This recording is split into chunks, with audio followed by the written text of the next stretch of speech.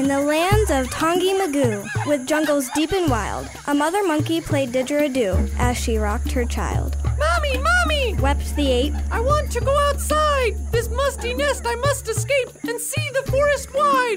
Hush now, dear, said his mom. It's not safe for you to roam. It's best for us to remain calm and stay safely at home. But he was not deterred and quietly slipped away.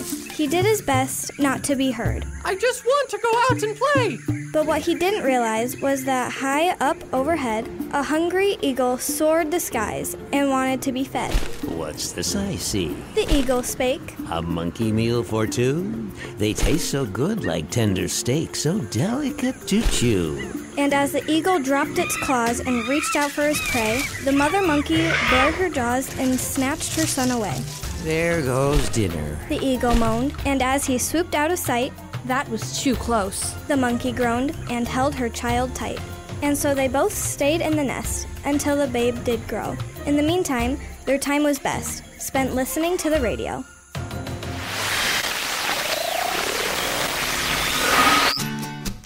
Hey, Gabby, what's up? Hey, Artie. Not much. I was just reading books about how monkeys live in the jungle. It's pretty neat. Did you know some monkeys make nests like birds? Really? Why? Monkeys don't lay eggs. They don't, right? They're mammals, Artie. Of course they don't lay eggs. Platypuses are mammals too, and they lay eggs. Touché. Good morning, Artie. How's it going? Pretty good. Zach's getting ready to go back to college, and so I get my room back. Yeah? Must be nice to see him again. It's all right. He's been nicer to me lately, but I think that's because he's trying to impress his girlfriend.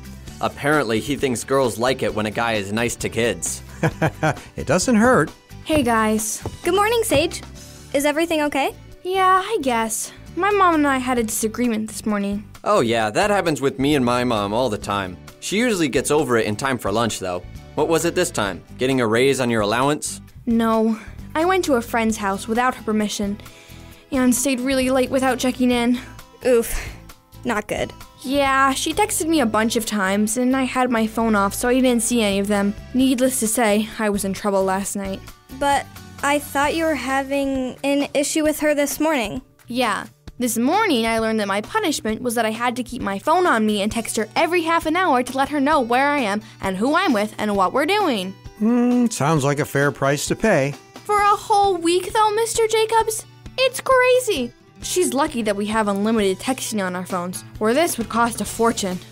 What was that? A reminder. At Mr. Jacobs' garage with Gabby, Artie, and Mr. Jacobs. What are we doing? I was going to go get some milk and cookies. And I was going to listen to the radio. Okay, cool. Listening to the radio. Shall I start it up?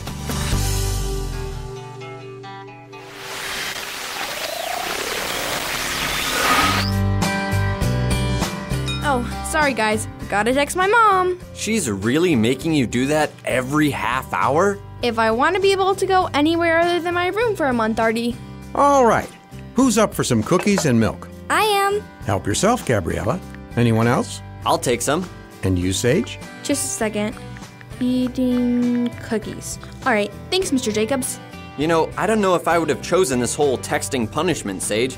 It might be better just to stay home for a month. After last year? No way. I've already spent months shut up in the house. There's no way I'm going back to that. Still, it's a bit of a pain. Tell me about it.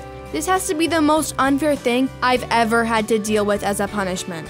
No, I don't know. It seems pretty fair to me. Of course you would say that. Should have known you'd take my mom's side.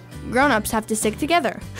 It might seem that way, but I think if you look at it, this punishment is actually a good way for you never to forget to let your mom know where you're going and that you're safe. Every half hour? I think that's a little extreme, Mr. Jacobs. Gabby's right. I think my mom would get annoyed that I was texting her that much. That's not quite what I meant, Artie. The lesson that Sage's mother wanted to get across is that communication is important, and by taking it to this extreme, she'll never forget.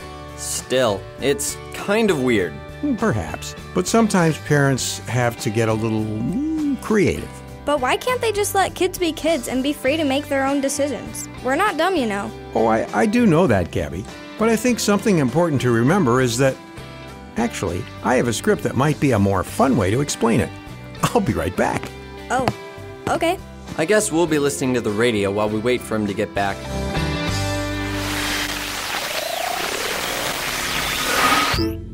And now, from the garage of Lionel Jacobs comes the fascinating drama, The Silly Signs, an adapted biblical teaching about authority. Once upon a time, in the small town of Tinkerton, a town hall meeting was in order. All right, now. Next on our agenda, we have Mr. Dinkeldorf. Yes, thank you, Town Supervisor. I would like to bring up all of the signs we have around town. Signs? Yes, you know, the do not enter signs, the one-way signs, and my least favorite, the ever unpopular stop signs. Okay. What's your point? I say these signs are an affront to our personal liberties and freedoms. I say, if I want to enter, I should be allowed to. If I want to trespass, I should be free to do so. If I want to park at any time to the corner, I am well within my rights to do it. Interesting. What's your opinion, Chief Officer? I think the signs make sense and make it easier for our society to function. Ah, but she has no proof. Please, we will have order at this council. Sorry, Madam Town Supervisor. I suggest we give it a try. Let's take down all the signs in our town for a month. If things get better, maybe we'll consider keeping things this way. I have a bad feeling about this. And so the town took down all of the traffic signs and left them down for a month. After the month was up, the council reconvened and they discussed the situation. All right. Next on our agenda, oh, yes, the genius who started this mess, Mr. Dinkeldorf. I think I'm detecting some sarcasm. I'm sure you are mistaken. Let's look at the safety reports here. Chief Officer? Thank you. This is a chart showing the amount of traffic accidents in our fair city. As you can see, we have had pretty safe streets for years, until last month. What's your point? My point, Mr. Dinkeldorf, is that your proposal has turned our streets into a war zone. No one knows the speed limit. No one knows where to stop and where to yield. Cars are parking wherever they choose, to the point where, when ambulances and fire trucks are trying to get to the scenes of disasters, they can't because the roads are blocked completely. But at the same time, we are more free than we have ever been. I've heard enough. How soon can we get those traffic signs up? I've already got my man on it now. Glad to hear it. The moral is that God has put people in charge of us not to take away our freedom or make our lives miserable, but to keep us safe and help us when we need help. He tells us to obey our parents, our pastors, and our leaders because it's their job to keep us safe. And when we don't, we aren't just doing the wrong thing, we could be making it easier for others and ourselves to get hurt.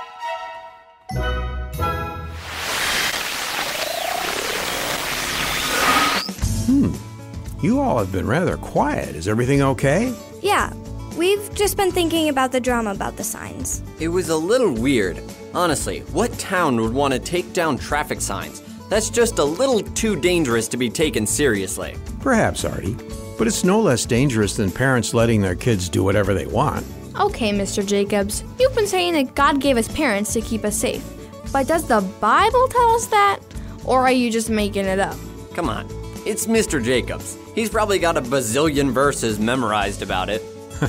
Well, I don't know about a bazillion, but I do know that passages like Ephesians 6, Romans 13, and Hebrews 13 all have a lot to say about this topic. Told you. He never says anything without having a Bible verse to back it up. That is unfortunately not true, Artie. But when it comes to the big important questions, I think that we have to rely on the Bible to give us a good place to start from. Yeah, I guess this whole respect your parents topic has something to do with last week's lesson too. That's right, Sage. Last week? What are you talking about? Oh, we were just talking about when God gives us a command. It's not just so he can tell us what to do, it's so we can get the best out of life. When we do what our parents tell us, it's for the best as well.